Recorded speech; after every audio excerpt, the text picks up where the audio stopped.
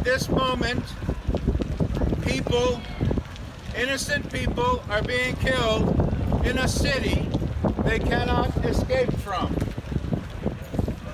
The roads are full of rubble. There is no way to escape.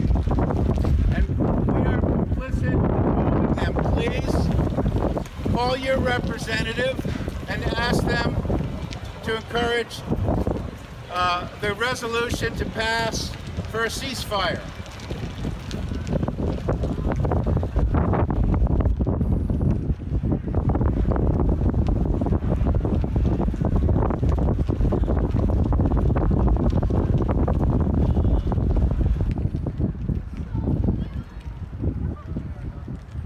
Ceasefire, we've got to stop killing innocent people. There's a difference between Hamas and the Palestinian people, and Israel does not seem to recognize that, and it's criminal. Been in occupation for 75 years, and it's grown almost, every decade it's grown, and there's less and less land for Palestinians, and at this point the land that they have is mostly within a barbed wire fence, and they're stuck in that fence while bombs are being dropped.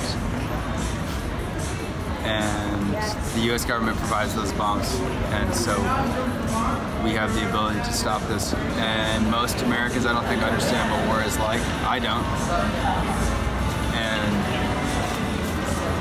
Americans look at it like a football game. We got to win. We got to beat the Russians. We got to beat the Hamas. We got to beat the bad guys. And it's like they're disjointed and distracted. They're completely aloof from the pain and the suffering and the death. It's just not something that anybody here has ever had to reckon with, except 9/11.